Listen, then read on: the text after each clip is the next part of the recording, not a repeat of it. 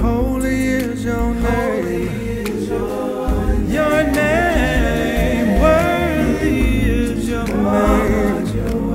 Well, I'm not worthy of your matchless grace. You're worthy.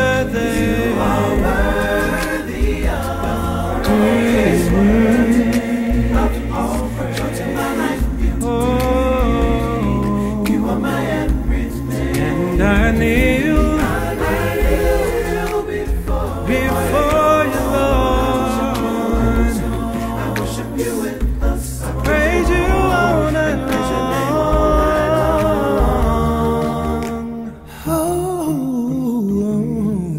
We praise you, worship you, lift our hands before you. Holy is the Lamb that was slain, Lord, we adore you. We praise you, worship you, lift our hands before you.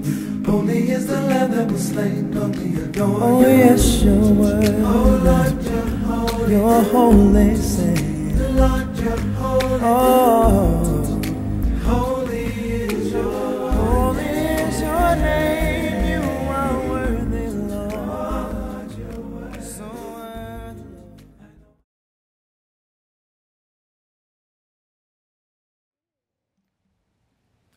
I give myself away.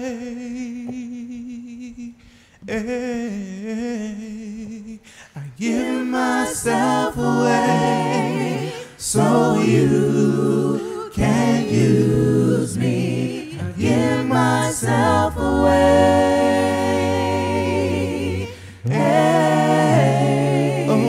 I give myself away so you can use me. Here I am. Here I stand. Lord, my life is in your hand. Lord, my life is in your hand. Lord, I'm longing. Lord, I'm longing to see your desires revealed. Your desires revealed in me. I give myself away.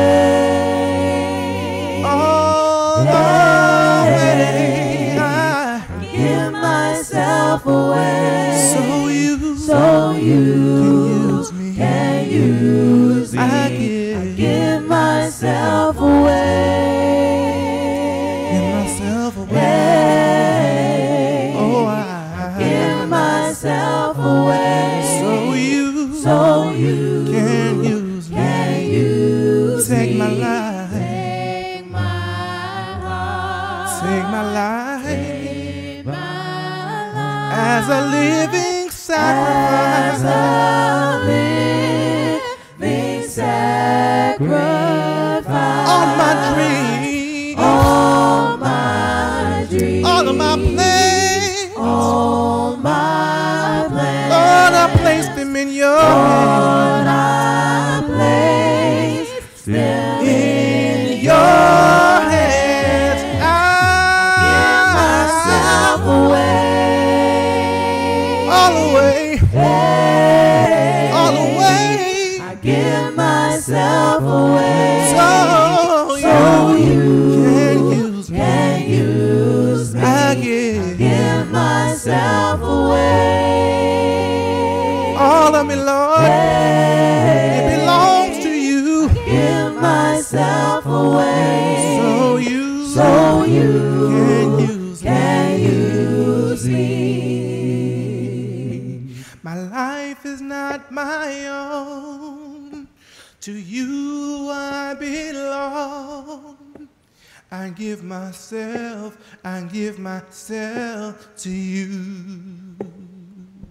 My life is not my own. To you I belong. I give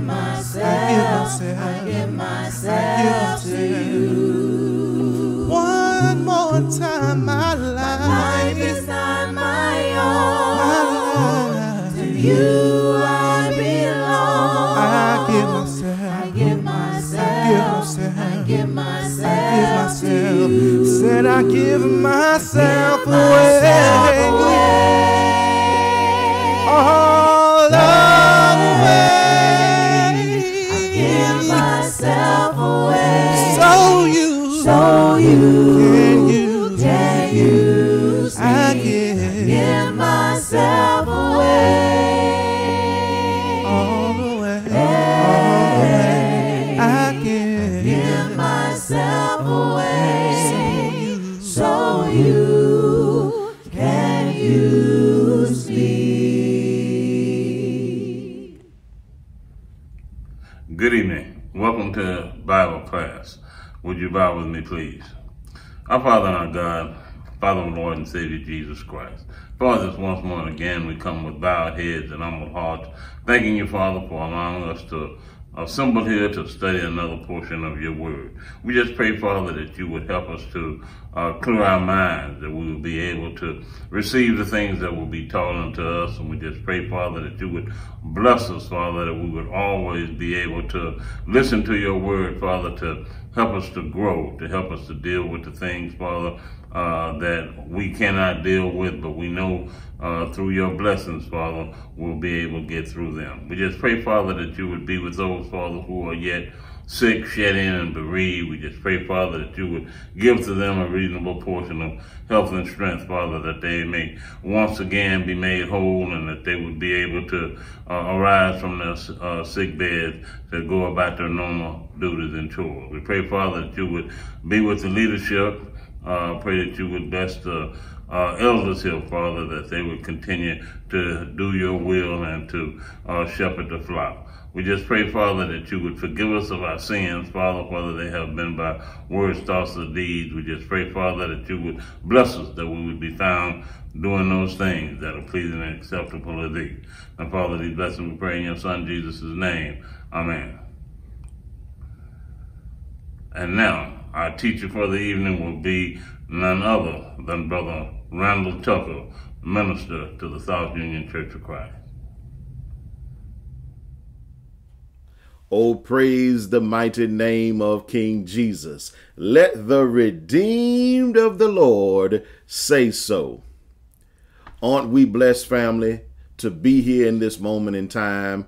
Hasn't God been a gracious God? Hasn't he looked far beyond our faults and he's met all of our needs? We praise the Lord because he's mighty. We praise him because of his majesty. We praise him for he is marvelous and he has done marvelous things. Listen, family, we are just so delighted to see you here for another encouraging word from God. On tonight, we pray that this message finds you and your family well. We know that even in the midst of some dangerous times, God is still providing his divine deliverance. And so if you've come to this page on tonight, if you're looking on this channel for some spiritual motivation, for some inspirational encouragement, then we assure you, family, you've come to the right place. We are always delighted to see you come our way. And it's always good to have my brothers and sisters in Christ Jesus, the superlative saints of the Union, online real time for Bible study. Now, we know that as we begin on another week, we want the Lord to give us the necessary sustenance for the journey. And we believe that he will. So it is our prayer that you will take out your copy of God's everlasting word, that you will navigate over on your electronic devices, but meet us or beat us to Genesis chapter 12. Genesis chapter 12. We will see, in fact, if there is a word from the Lord. Genesis, the 12th chapter. And when you find verse 1, you should find these wonderful words. Now the Lord had said unto Abram, Get thee out of thy country, and from thy kindred, and from thy father's house, unto a land that I will show thee. And I will make of thee a great nation, and I will bless thee, and make thy name great, and thou shalt be a blessing. And I will bless them that bless thee, and curse him that curseth thee, and in thee shall all families of the earth be blessed. Is that in your Bibles? All right, family, we would like to flow and feed from the theme on tonight, the Boulevard of the Blessed. The Boulevard of the Blessed. Family, when we consider what it means to travel, to drive, to ride on a boulevard, we're speaking of a wide thoroughfare. We're speaking of a wide street that is many times very well developed and manicured. On each side, we will have sidewalks. We will have a median, usually that runs through the middle of the street, dividing the directions of traffic. We'll have to the side, to the left or to the right, we'll have businesses, we'll have buildings. The place is built up. We're speaking of a metropolitan thoroughfare, family. Listen, I am thankful that we are familiar with the physical reality of what it means to travel on a boulevard. Let's lift that a little higher in the spiritual realm. What does it mean, family, to travel on the Boulevard of the Blessed? I believe that just like man can cultivate, man can orchestrate, man can facilitate, and man can designate certain places of urban development, I believe that the Lord can develop his people. And I believe that the Lord will give us what we need, put us on Main Street of blessings, and allow us to receive the goodness of God every single day of our lives. In a real sense, we need the Lord to bless us today. And I hope that I'm speaking to someone out here who loves the Lord. I hope that I'm speaking to someone out here who trusts the Lord, who knows that there are going to be some difficult days, but I'm still holding on. Is there anybody here with me on tonight who has seen some difficult days? You've been through some trials, you've experienced your care of troubles, yet through it all, you know that God kept you. Amen, somebody. When we speak of the blessed, we're speaking of those whom God keeps in his pavilion. He hides them in his pavilion. He is the refuge in the time of trouble. He is the shelter in the time of storm. Family, we are living in some perilous times, and we need to seek the will, the way, and we need to be the people of Almighty God. So now the question is, what is in it for us on this side? You know, sometimes when we approach the scripture, I believe sometimes we approach it unrealistically. But you know, the apostles, when they were being commissioned of Jesus, they wanted to know, Jesus, where are we going? Where are you taking us? Where are you leading us? And that's a good question for us. We want to make sure that we are headed in the right direction at all times. Listen, when you follow God, you can never go wrong. Somebody ought to help me teach for a moment. I say, when you follow God, you can never go wrong. When you trust the Lord, you can never go wrong. It seems like sometimes that if we follow the Lord, that we're going to be delayed, that our blessings will sometimes be postponed. But no, my friend, God is always a very present help, even in the time, you got it, of trouble. Listen, let's unpack this text. Now, we know that this is a text of prophecy. We know that this is Abram who becomes Abraham, who is the father of the Hebrew nation. And of course, he is the progenitor of the faithful. Now, I am just thankful that everyone who comes by Christ is of the seed of Abraham. The Bible teaches that we identify as Abraham's seed, and because we are of Abraham's seed, we are heirs according to the promise. This particular promise is mentioned in Genesis chapter 12. Now, what God is doing, God is taking a man who is Gentile. Now, don't forget that Abraham was Gentile. He's taking a man who's Gentile, but watch the text. He's going to make of this man a great nation.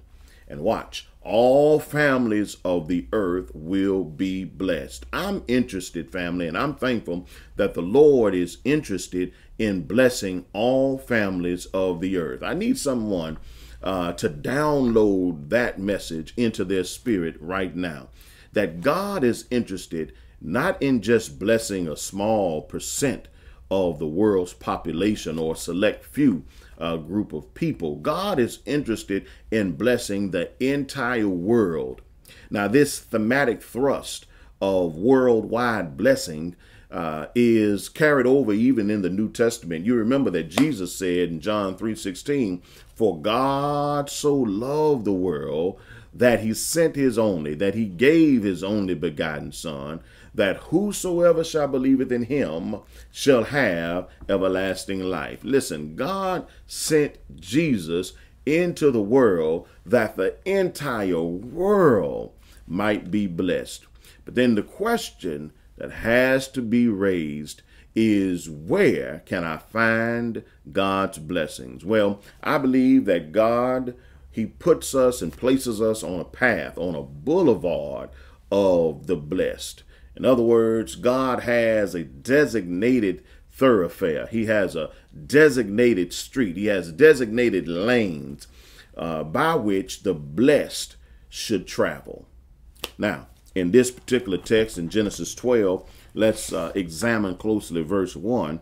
The Bible reads, "Now the Lord had said unto Abram, Get thee out of thy country and from thy kindred and from thy father's house unto a land that I will show thee."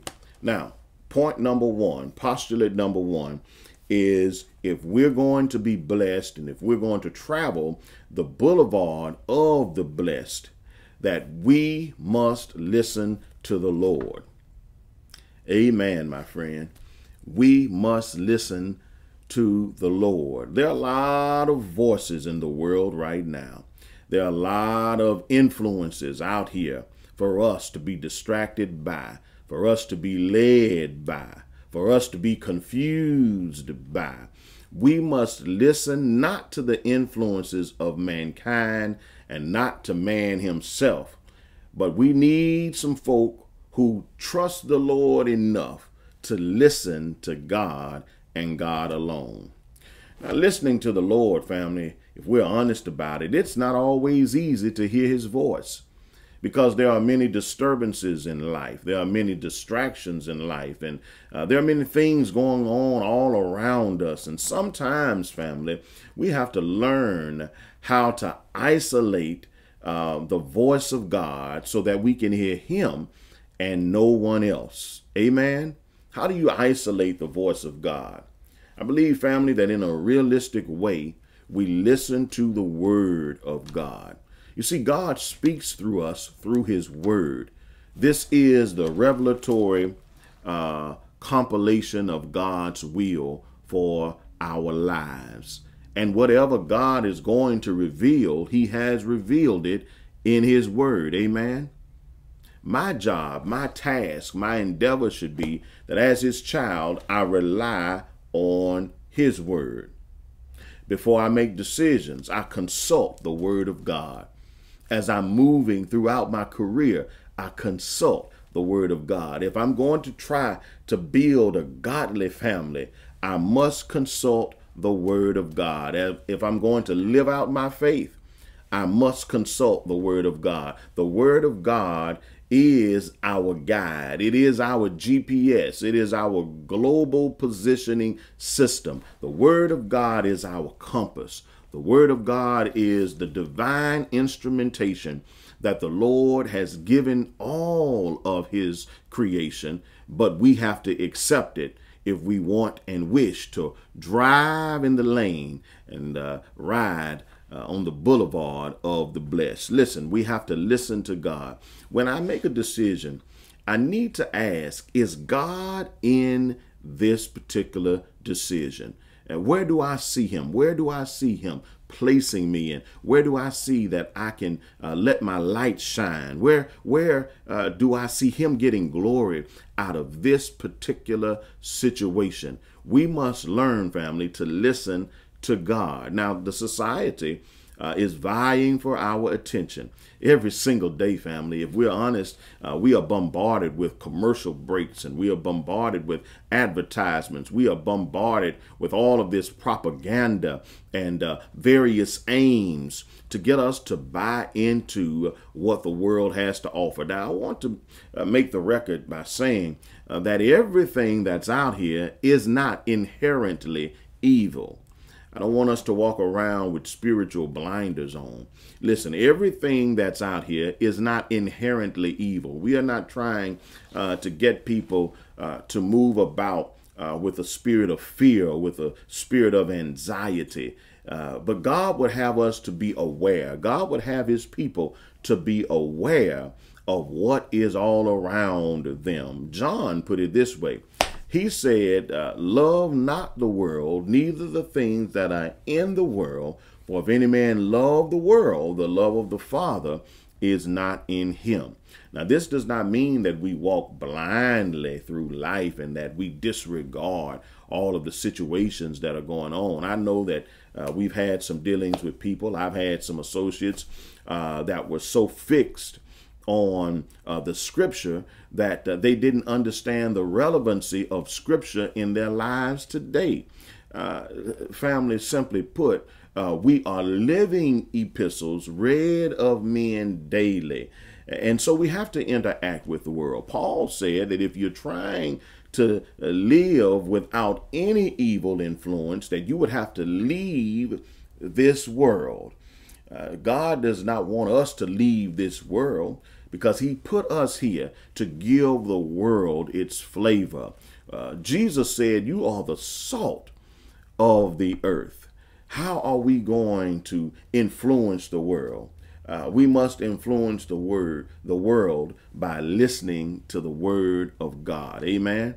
And when we listen to the word of God, we can influence the world to do great things for the Lord. Please, family, please. Let us always remember that God did not put us here to be the spiritual Lone Rangers. God does not want us to influence the world by policing the world, but he wants us to influence the world by the lives that we live. Is that right, anybody? Somebody ought to help me teach on tonight. I am thankful that I don't have to ever open my mouth to declare I'm this or I'm that. If I live according to the precepts and principles of God, the world will see that I am his child. Amen. The Boulevard of the Blessed. Let's drop down. Let's look at verse number 2. As we examine verse 2 of Genesis 12, the Bible reads, and I will make of thee a great nation, and I will bless thee, and make thy name great, and thou shalt be a blessing. This particular phrase in verse 2, and I will make of thee a great nation. This verb, I will make, this verb make, God is saying, I will complete you. I will accomplish in you the purpose that I designed for your life. Oh, don't miss this, family. God is speaking to Abram, and he's putting him on a path of being blessed. But he says, I must make of you. I'm going to complete in you. I'm going to do for you. And praise the mighty name of Jesus. I'm grateful, family, that we don't have to create it for ourselves. Listen, when God creates for you, then God will establish you. That's what the text is teaching. Notice Abraham, he just has to listen to God. And if he listens to God, then God is going to establish him. You see, the world teaches us that we must establish ourselves, and that success comes once we have been well established in our careers, and once we've pulled ourselves up by our own bootstraps. But family, it is impossible for anyone to pull themselves up. We all depend on one another. The text teaches us that God wants Abram to depend totally on him. Not that Abram has the power to make of himself a great nation. Not that Abram has the power to make of himself a great name. But Abram, who becomes Abraham, must listen to God. And here it is, trust God, that God will complete in him the purpose that he has designed for his life. Maybe, just maybe on tonight, someone's listening and someone is looking for the purpose in their lives. And I've come to encourage you to trust God, that God will reveal unto you the purpose. God will reveal unto you the intent for the path of which you travel. Listen, don't ever think that you are traveling this path for naught. Don't ever think that you're traveling through this experience of life and you have nothing to offer, nothing to give back, nothing to share with humanity. God has so equipped you, my beloved brother and sister. God has so equipped you. He has placed unique and specific gifts in each of us. And God is going to use what he's placed in you to make the world a better place. I say amen and praise God. We must believe that God is working even when we don't see how he's going to work it out. We don't see how he's going to bring it to pass. We don't see how he's going to take us over. We have to trust that God has a purpose for our path. Amen. God has a purpose for your path. Let's drop down and read a little further. Now watch this. In verse 2, God says, and I will make of thee a great nation. And watch this. And I will bless thee and make thy name great, and thou shalt be a blessing. The Lord wants us to see that as he creates individuals, he will also create groups of people. Watch this. God says, I'm going to bless you, Abram, and then because of your being in the boulevard of blessings, because of my blessing you, I'm going to establish you. But the blessings are not just for you. They are for others, many others who are coming after you. God says, I'm going to make of you a great nation, and from you many more. All of the world, many more families will be eternally blessed. I have to ask myself the question as I'm riding down the boulevard of blessings, how is my being blessed blessing someone else? Because blessings are not just for us to enjoy, for us to hoard, for us to keep, for us to hold to ourselves. But no, God has blessed us that we might be a blessing to others. I'm talking about traveling down the boulevard of blessings. Someone needs to know here tonight that God is using you for a specific reason. There are some people all around you. Someone is watching you right now. Someone is depending on your phone call. Someone is looking forward to an encounter with you. They are thankful for your love and thankful for your encouragement. They are thankful for your energy, for your brightness, for your radiant spirit, for your vibrant attitude. You are a blessing to someone. And sometimes we can't see. We can't see how we affect others or how we may influence others or how we encourage others. But I guarantee you that if you're traveling down the Boulevard of the Blessed, the blessings are not just for you. They are for someone else. Amen. I say they are indeed for someone else. And so listen, as we approach our landing field, we must realize that as the called, as the saved, amen, as the redeemed of the Lord, that we are in a position that God wants to use us to bless so many others. And we are on this boulevard of blessings. You know, when I consider traveling physically down the street, down the boulevard, I am grateful to understand that I am in a metropolitan area. Praise God for the city. Nothing wrong with country living, nothing wrong with country life, and nothing wrong with the country. Because if we're honest about it, that's where our roots, someone said that's where our roots are from. And that's where our roots are found. Praise God for a city. You see, the city has some commodities, has some amenities, has some conveniences that help to sweeten the quality of life. Come here for a moment, child of God. The Lord knows how to sweeten the quality of our spiritual lives. See, God is interested in the development of the whole man, mind, body, soul. God wants to bless us psychologically and emotionally, physically, socially. God wants us to He wants to put us on this boulevard of blessings. And we have to trust him that when we walk, when we come, when we ride into this metropolitan arena, that he sweetens up life itself. You see, I have to see my covenantal relationship with God as a sweetener of life. Don't look at your Christian walk as being an obligation, but it's a privilege.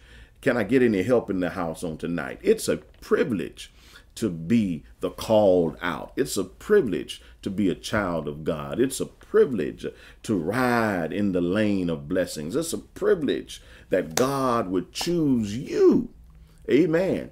Choose you for a time such as this. Let us continue to travel, family, down this tremendous boulevard of blessings, knowing that God will build us up, just like the city is built up, just like the city has buildings and businesses and sidewalks, medians, and all kinds of open area for exchange of human commodity. God wants to bless us spiritually in this same lane, in this same vein, in this same way. The boulevard of the blessed. Say it with me wherever you are. The boulevard of the blessed. Amen. Does someone believe this on tonight? Do you believe that God has chosen you for a time such as this, and that God's going to bless so many lives because of the blessings that he puts in your hand? And if we are good stewards over what God has blessed us with, just like he did for Abraham and made a great nation, and other nations were blessed because of the faithfulness of Abraham. Listen, Abraham was not perfect. Abraham was faithful.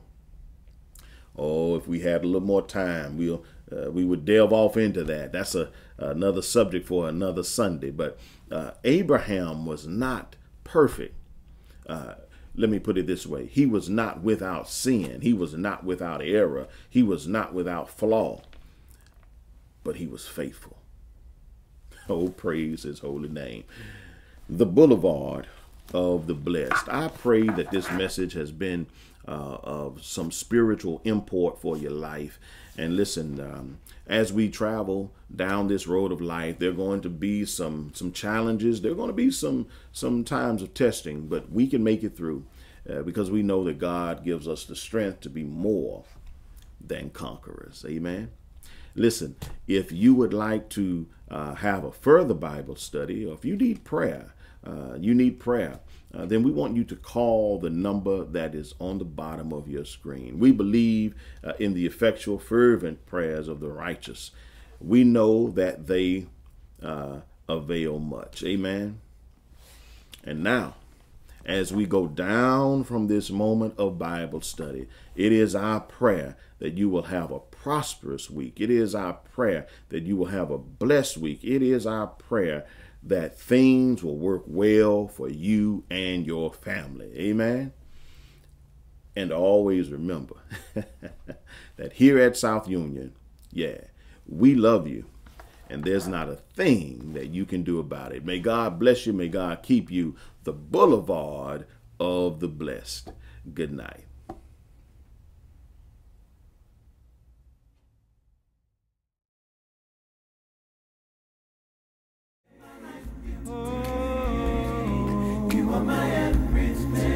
I kneel before you, Lord. I worship you with us. I praise you all night long.